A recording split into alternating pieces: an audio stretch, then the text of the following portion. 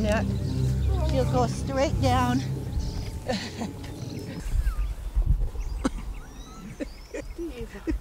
My horse. Somebody save me. The horses as healers sort of came along as a later discovery.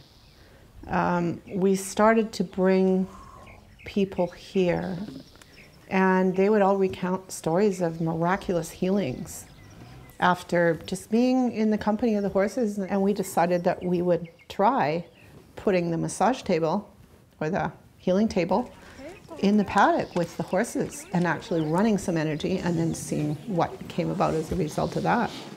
I think it's the same concept that we would use for group healings as it is working with the horse as a unit. So it's like this, the microcosm within the macrocosm, so to speak.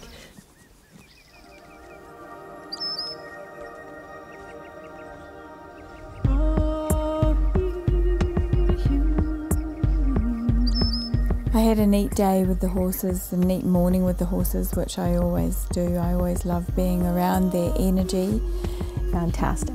I really, really enjoyed laying with your horses, Liz. Like having them accept all of us to just come and hang with them. Like that's just amazing. I was just walking by and she was very nonchalant and said, "Do you want to try this healing table?" "Sure. We'll run some energy and see what the horses do." And it was amazing, is all I can say. And today was just all the right people in all the right places and just a profound connection. The purpose of day one is to connect with the horses. That was like so far beyond connection. It was like, it was intimacy. There's something very evocative about the horse, and they have such forgiving spirits that they can teach us the essence of life is forgiveness, community, and living now.